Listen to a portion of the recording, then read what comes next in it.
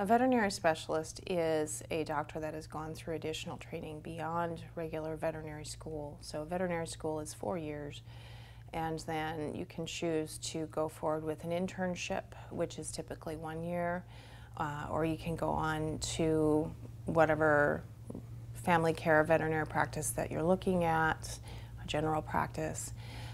In my case, I actually went through veterinary school and decided to go into general practice, and then after about 5 years of 2 different types of practice, decided to go on and specialize. And so in my case, my internship was 5 years of veterinary experience. Then beyond internship, you can then choose to either specialize or choose to go into the real world of routine practice. But a specialty is basically excluding everything but that one area. So for example, surgery is an easy example where you only do specialized surgeries, and that's going to usually be either in small or large animal medicine, so it's divided into small and large. Or dermatology tends to be, they'll see both large and small animal. Or ophthalmology, where they only do the eyes, but they'll do small and large animal as well in most cases.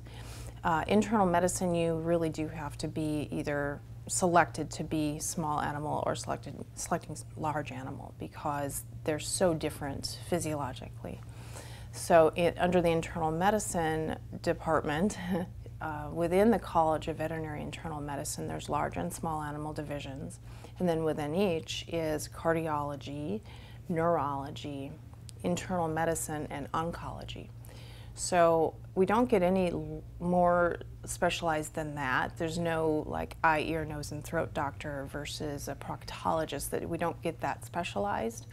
Although there are some people, usually at the university level, that might really focus in on one disease process. And so those are fewer and far between.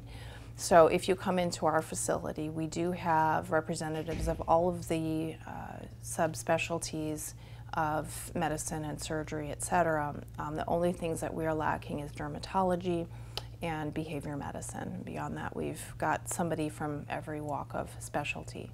So, for example, what an internal medicine specialist does, or an internist, is we deal with all of the internal organs that you can't see from the outside. So, liver, kidneys, pancreas, intestines, urinary bladder, gallbladder, lungs, heart, blood vessels. And internal medicine is kind of a catch-all department as well. If a patient is presenting with very unusual symptoms and we're not sure where to even focus, a lot of times the internal medicine group is going to try and focus that search and at least try to identify the organ of origin that's the problem with the pet.